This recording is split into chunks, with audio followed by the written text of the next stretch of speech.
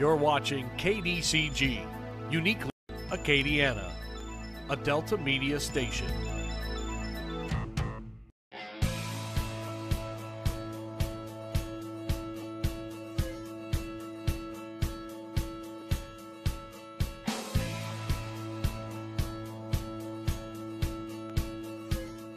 Right here, right now, it's LA South. I'm Pamela Kay, and today we're talking about things that have to do with Howard Stern and Paul McCartney and Oprah, and it has nothing to do with a turban or a magic carpet, but it does have to do with meditation, and you'll find out more up next.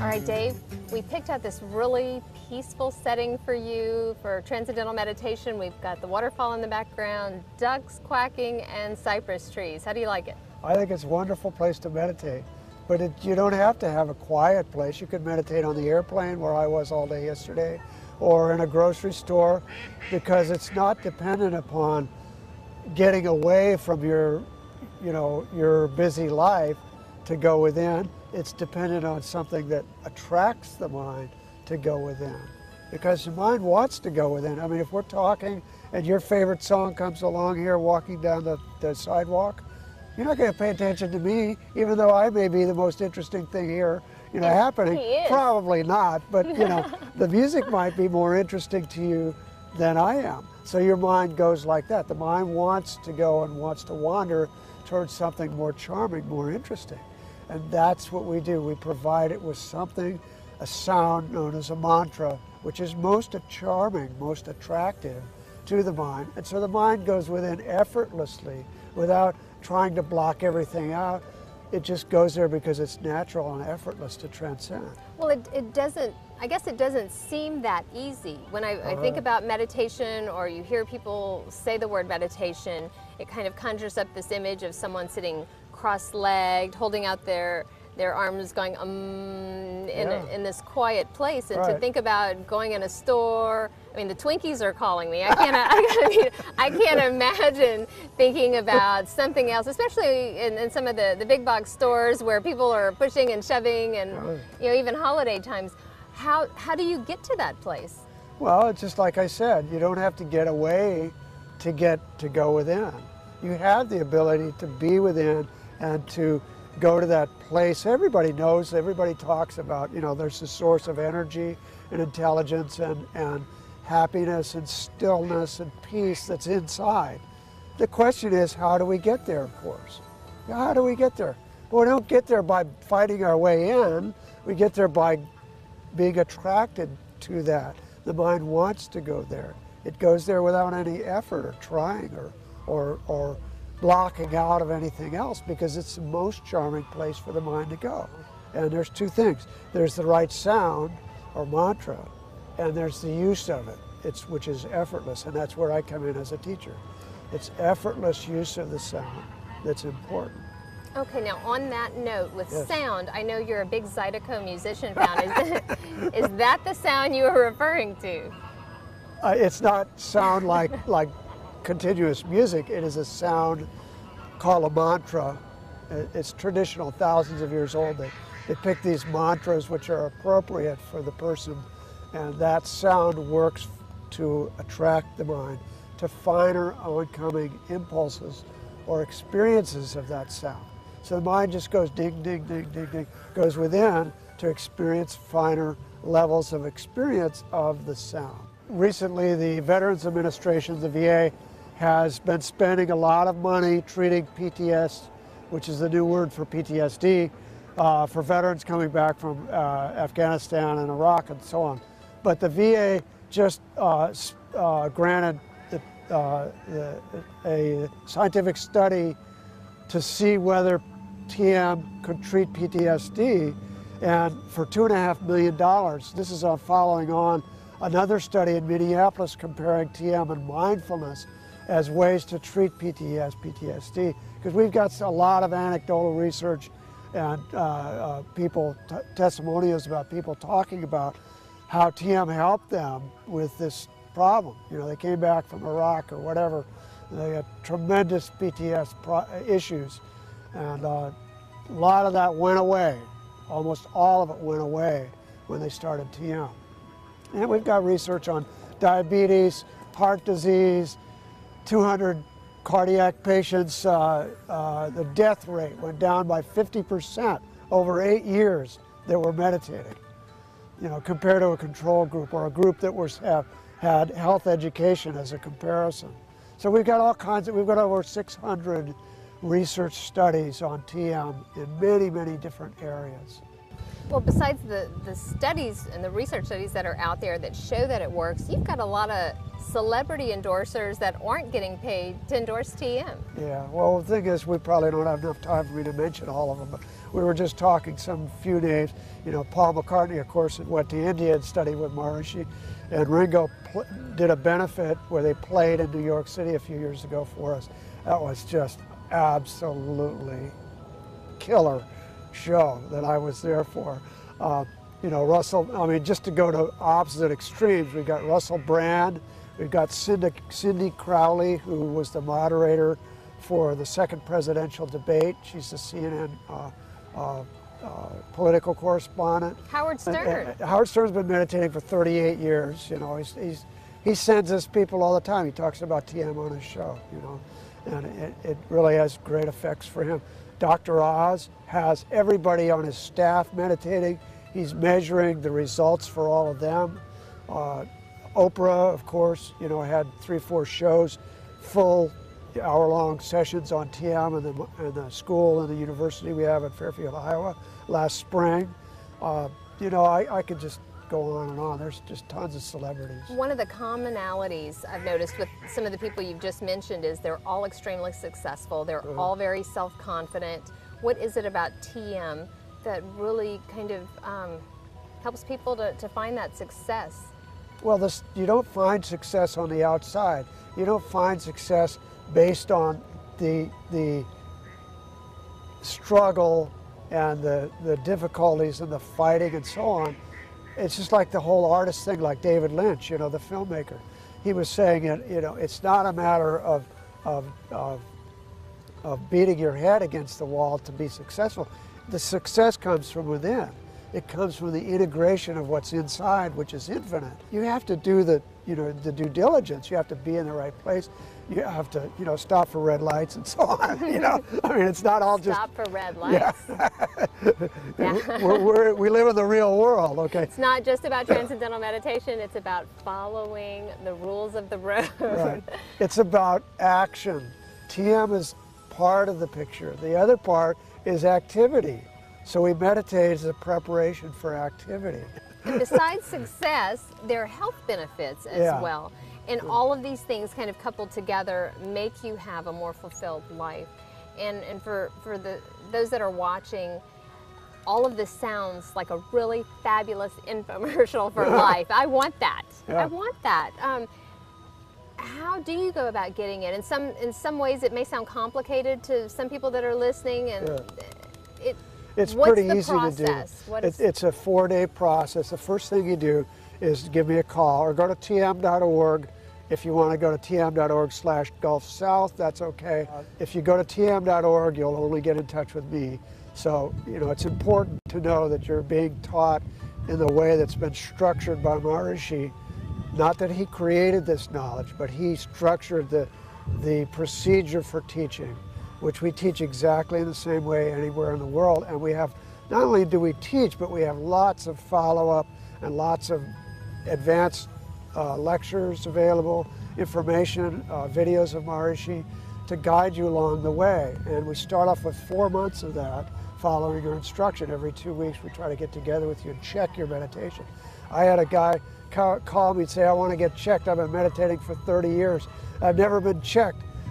So I check him and his meditation and made sure it was effortless and everything was going.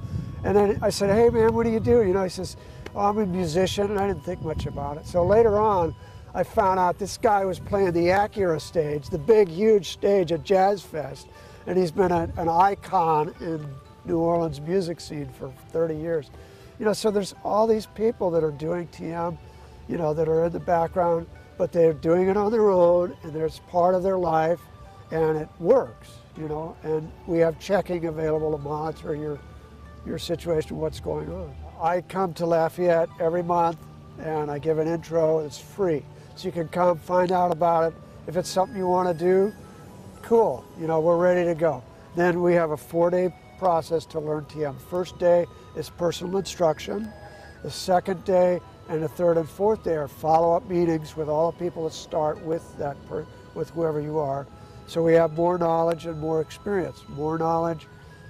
The second day, 2 more times you meditate. By the way, you meditate for 20 minutes twice a day in a chair with your eyes closed, sitting comfortably. And a chair can be, as we discussed, in the grocery store, even in an airplane, anywhere where it's comfortable, where you can sit comfortably. And it's not a prayer time or something to do with religion.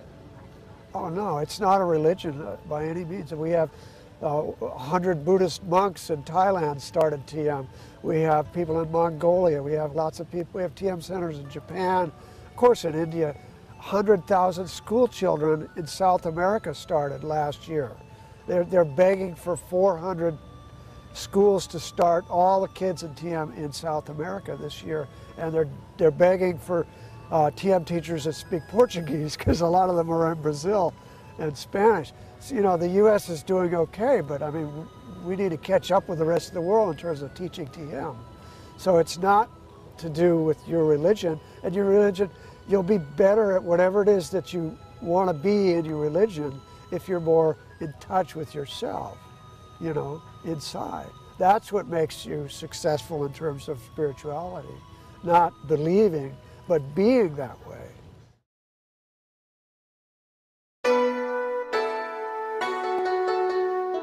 I am Toon, Regional Director of Kitchen and Sushi Operation for Tsunami, and I am LA South.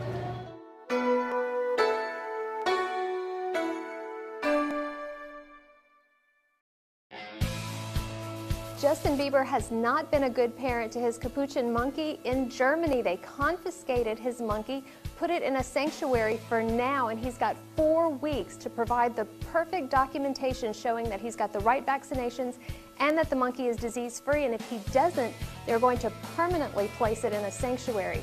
So he really hasn't checked out the law as far as taking that monkey to another country. So shame on you. You have not been a very good parent, Justin Bieber. We're going to find out more with celebrity gossip up next with Cody and TJ with Mix 107. Hey, it's TJ and Cody with your Mix 107.1 entertainment news and celebrity gossip on a Friday weekend before your birthday. Yeah.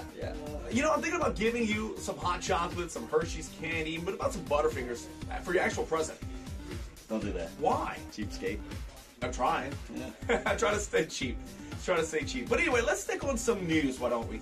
The Voice, American Idol, on at the exact same time. Different days, but if you were to watch, I know you're really not big with, you know, Idol or The Voice. Yeah. If you were to watch one, which one would you watch? The Voice. Why? It's fresher, it's newer, it's brighter, shinier, I guess, and it doesn't have Nicki Minaj on it, which is that's always a plus. Yeah.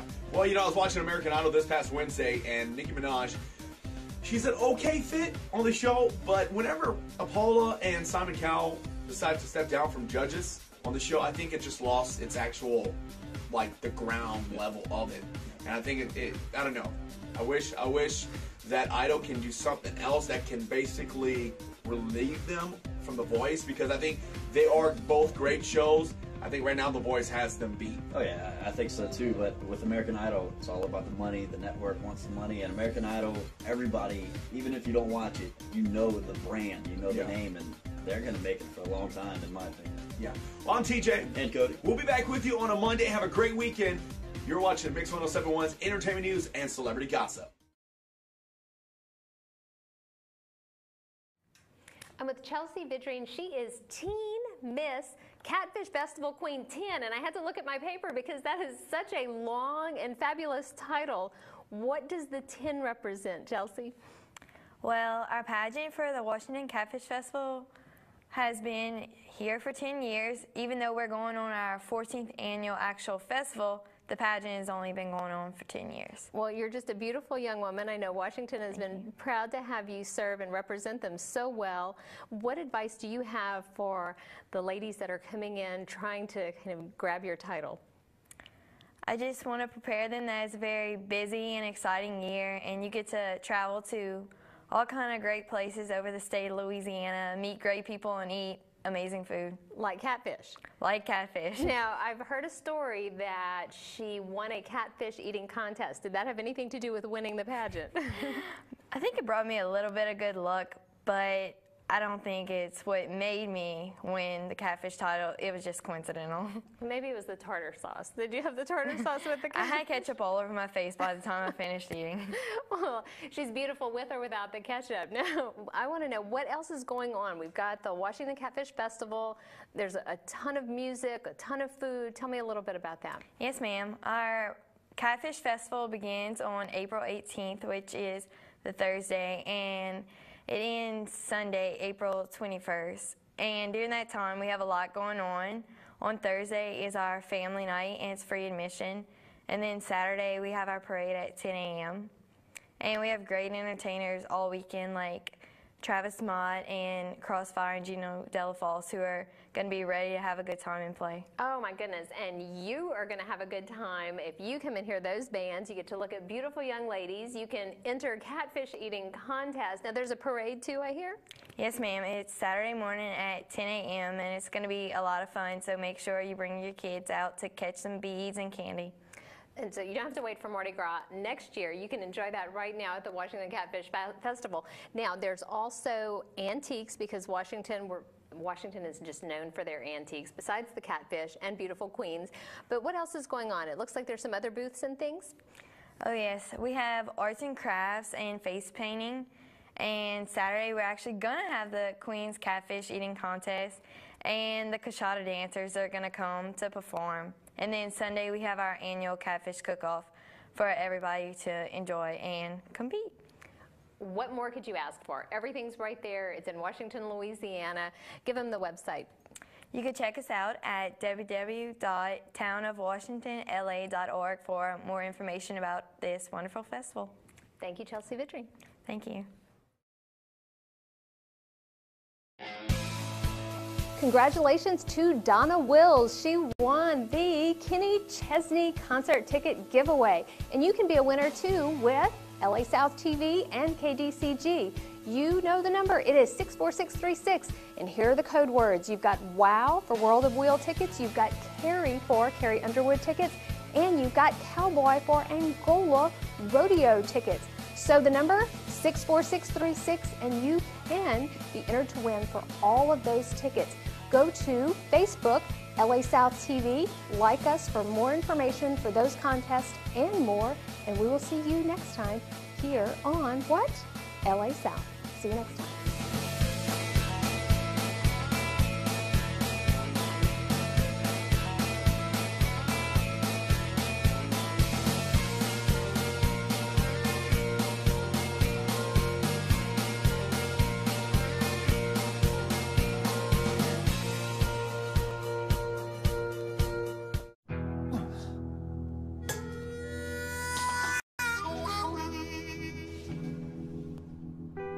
Get caught buzz driving, and you could do some hard time. Craig, knock it off. Sorry, Mom. It could cost you around $10,000 in fines, legal fees, and increased insurance rates. And that could set you back a few years. Buzzed, busted, and broke. Because buzz driving is drunk driving.